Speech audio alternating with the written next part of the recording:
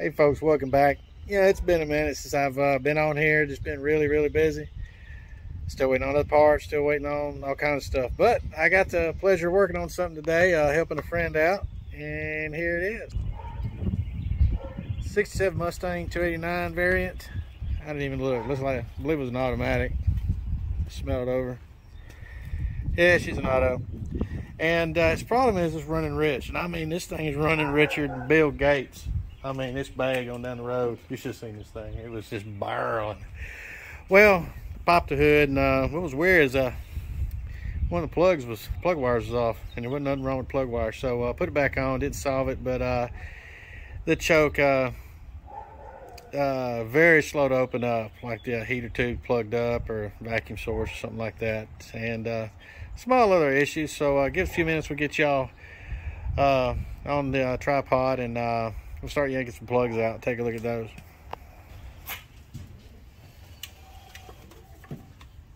And then I see that you brought water, but if you need water, I got some. Yeah, I'm gonna eventually need more. I didn't think about it. I picked up another case of those.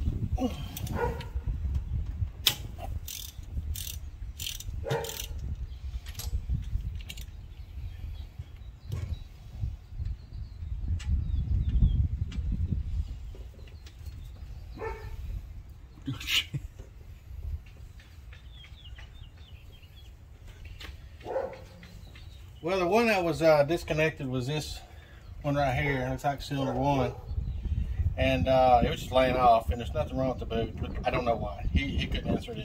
But anyway, y'all can see that she's pretty rough looking. So go ahead and yank a couple more out. Now you see how hard it is to get. It's somewhat hard to get these out. Somewhat hard. Try 351 Cleveland in this engine bay or 428 Cobra Jet. That's what I have to do with my dad's. His 68 has a 4-barrel Cleveland in it. Oh wow. Yes, we have 4-barrel Cleveland, and it's actually harder than the 69 Mach with the 428 Cobra Jet in it. That's like no room at all. It's something else. I'll tell you that. I feel like you should almost drop the engine to change the spark plugs. It's something else. And guys, I'm over here talking to buddy Morgan. He's the owner of this car. And you might hear us talk around a little bit, but it's all about the work, right? It is all about the work. Yeah. We're gonna go ahead and get these out. Okay, what I don't have is, didn't bring with me. You got a straight, see how that's got a wobble? You got a straight 13/16. Guys, as I mentioned, my dad owns a 68 C Coupe, and he had bought it many moons ago, but it had a 4-barrel Cleveland in it. And if y'all ever had one with 4-barrel Cleveland, you can see why you'd never go back to a 289. Okay, so I just need just a second. you just need that. Yep. Okay. And I even offered him all matching numbers 289 I had in my possession, swapped for the 4-barrel Cleveland. He wouldn't do it.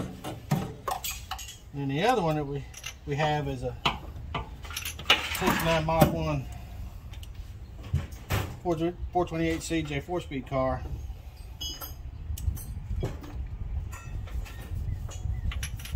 Yeah, I like to call that one my baby.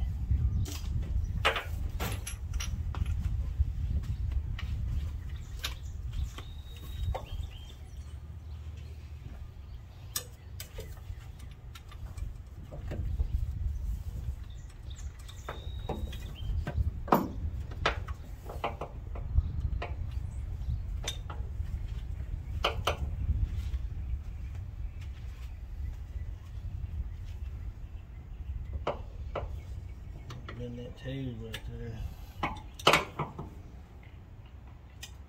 Just a skosh. No, which tube is that? It's the vent system that runs through. Yeah, it's all part of it. It's just that I'm not feeling any heat.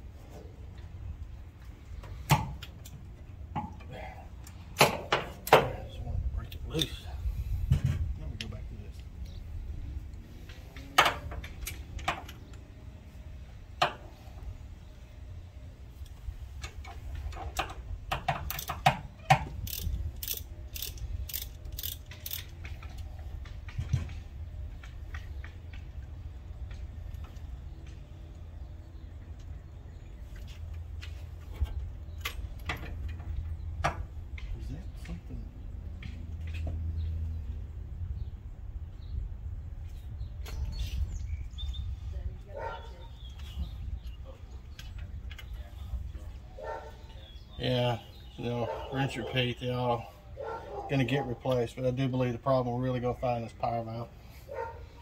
But we'll find out. I'll get you back and get all these plugs out. I'm back.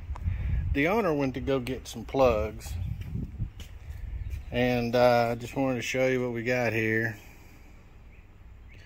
You know, we'll find out. And it was running grossly rich, really rich. When we first started it up, one thing we did notice is a very lazy choke. And I just checked. And if y'all don't know how one of these things work, it's got a primary and secondary. The primary way it's going to heat up is that it sucks air through this hose down to the manifold, and there's a channel in it, and that air gets heated up in that channel, and it's pulled back through this heater tube. It gets pulled across the bimetallic element, and how it sucks it, vacuum. And you should be able to blow through this, and if there's any obstruction, you can't blow through it. But if you can blow back all the way through there and into the carburetor, that means it's good to go. So listen up. Yep, it's not obstructed. So we're going to take a look and make sure this is just not too tight. Now the secondary method is to fail is they got the heater hose. One thing I did notice is that this heater tube, we had it running about 10 minutes. It never got hot. So we got to kind of figure out that why the primary is not working, but the secondary, with this getting warm here, it was actually working. Another thing I noticed is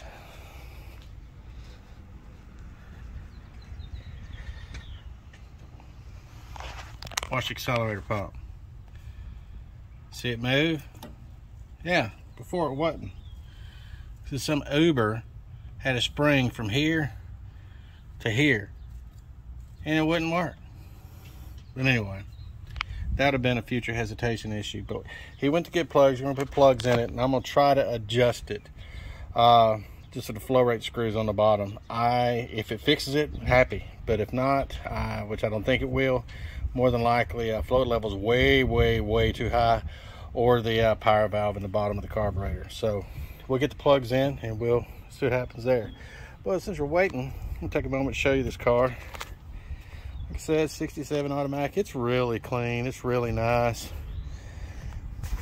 And he bought it from an older lady whose husband's really nice. So yep.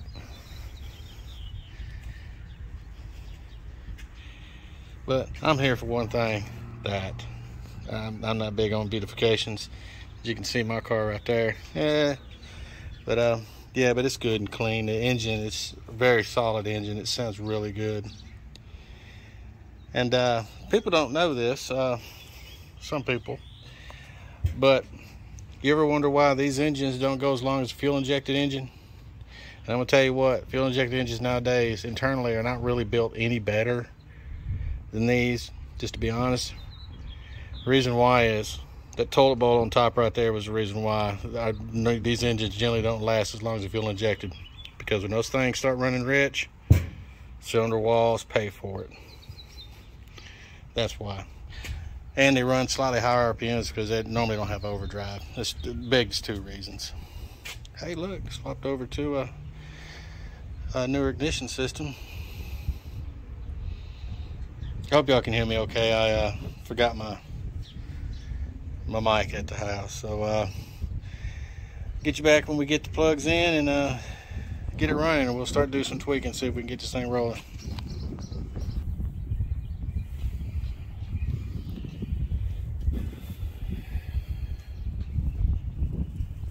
We got the plugs gapped and in, and I got the vacuum gauge on it right now, so it's cooled off a little bit. So we're going to test that choke again, and it's like 70 degrees outside. It's not a fair fight for a choke, but we're gonna do what we can.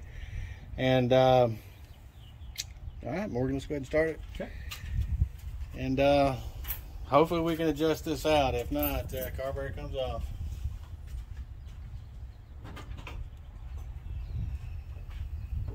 Do you want me to pump it or just turn it? Just turn it. I've hit it a couple of times. It'll probably start.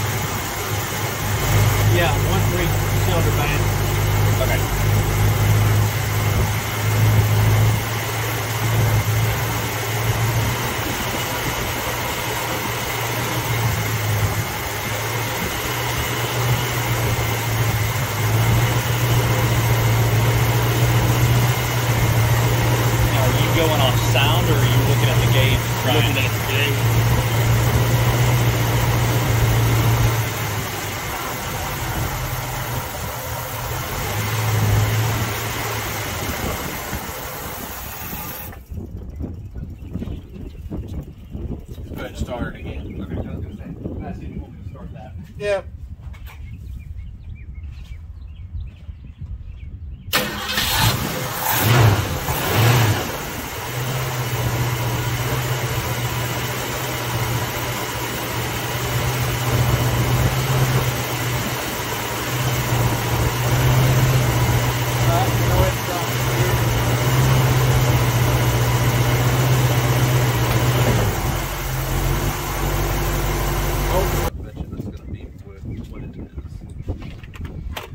We're going to go ahead and test timing on it, check the vacuum pads, make sure all that's working too. If you're going to do it right. You know, it runs good, and I would listen to it like it is, but, you know, this guy lives over an hour away from me, and just want to make sure it's all right.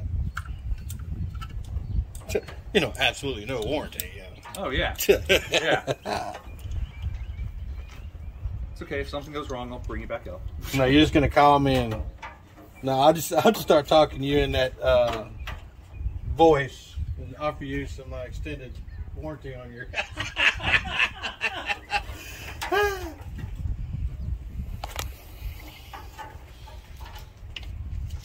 Somebody actually made a T-shirt of that. Oh, that's funny. Oh, it was. It was comical. Love it, but driving 25 miles back and forth to work. Mm-hmm. Well, 50 miles in a day. Well, mine's over 100 in my truck if I was to do that. So. Yeah. Okay, go ahead and start it up, and we're going to check timing.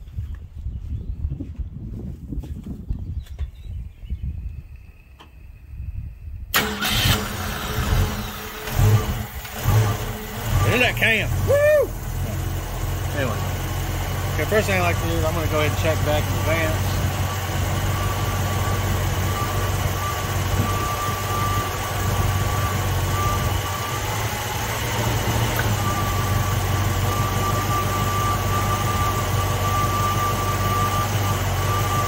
After I check timing, I'll explain what I do.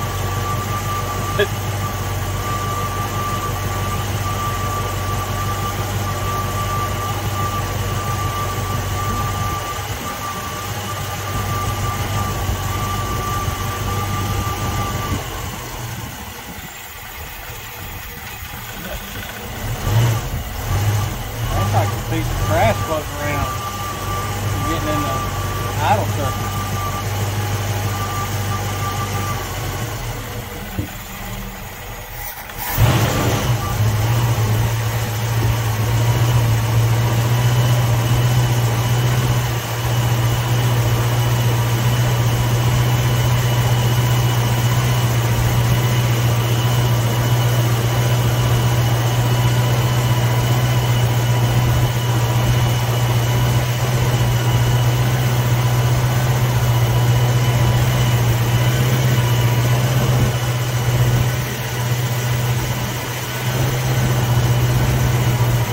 I don't know if y'all can see it on camera, but I saw it earlier, it's marked. And there she is, right on the mark.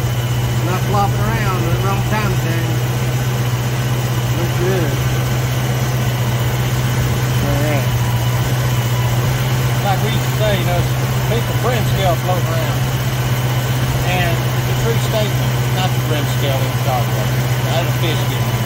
But what we're trying to say is, they can be the size or break loose in the size of brim scale. Yeah. And block forks, block jets, stuff like that. But in this case right here, that flow rate meter is really small. And where it's pulling from inside the bowl is pretty small. So it could be something floating around inside the carburetor. Okay. I guess the really only real way to know is break the carburetor. Yeah, take it apart. And, that's not a big deal. It's just that reman, that's not the factory sticker.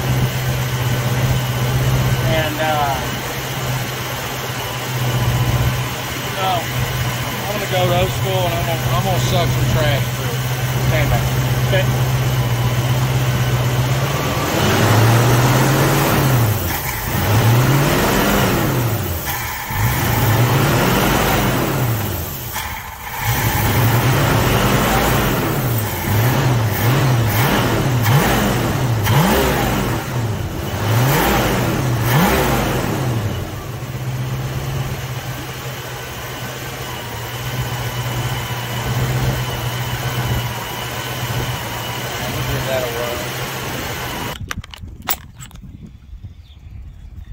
So I can hear it runs on pretty good. We're going to take this thing for a test drive and we'll just see what happens.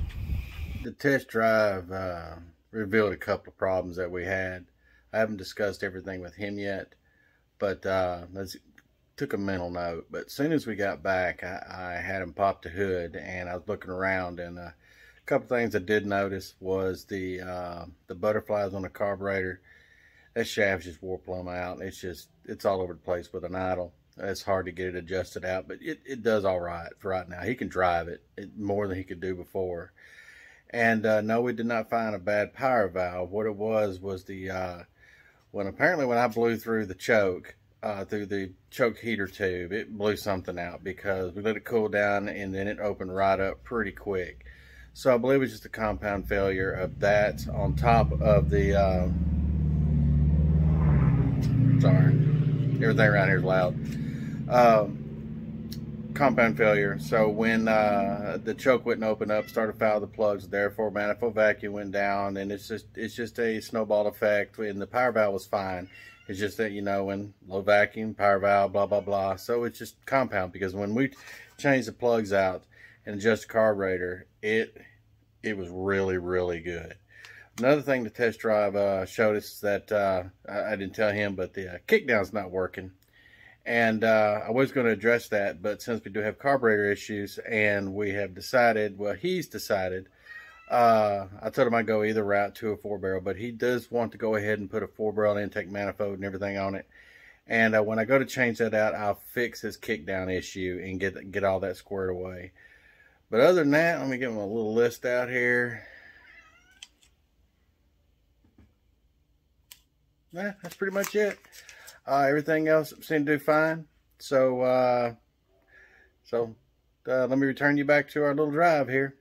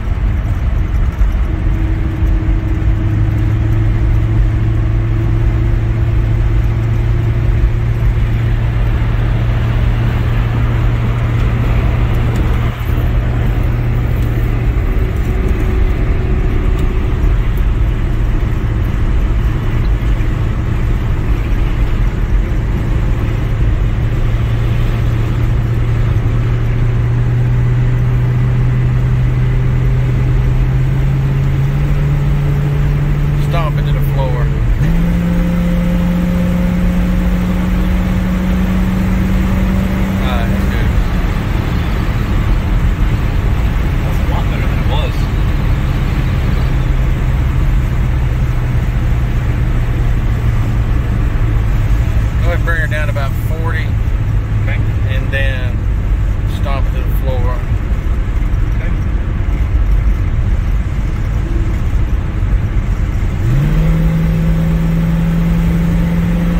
Pulls on pretty good. That's good.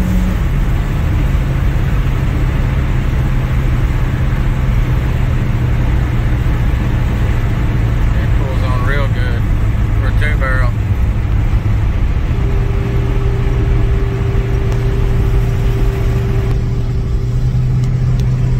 Y'all can tell it runs really good. I'm not driving. I'm going to wrap this up and enjoy this ride. So y'all have a good weekend. Please like and subscribe.